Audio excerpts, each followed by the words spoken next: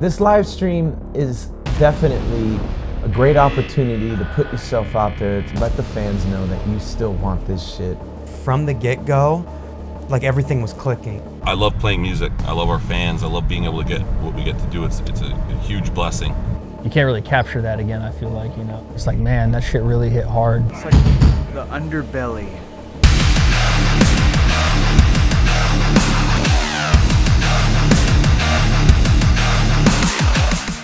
After the first note hit and we started going, I think all of us were just excited to be playing again. You got to let everybody know what time it is, you know? Check it.